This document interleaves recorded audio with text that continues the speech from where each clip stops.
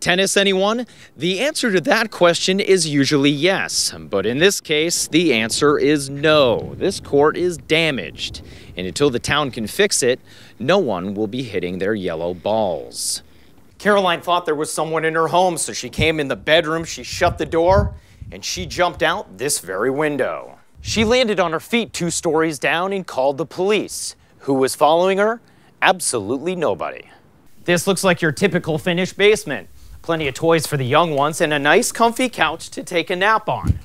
But you know what? There's something you can't see down here. Extremely high levels of radon. And it will kill you. Why is this in here? And who put it in here? I'm gonna find out. And if you'd like to donate clothes, you can dial 1-800-753-3463 and then punch in extension 257394.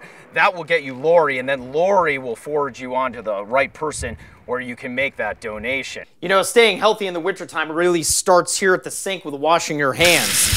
If you don't, these germs may kill you. This road is one of the deadliest in all of Westchester.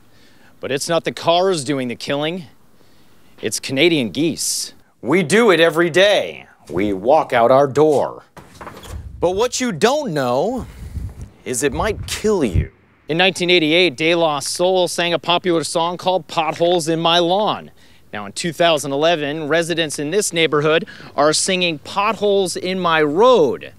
Now they don't have a recording contract, but their voices are being heard. We're live in Westchester. Gary Vosot, News Action News.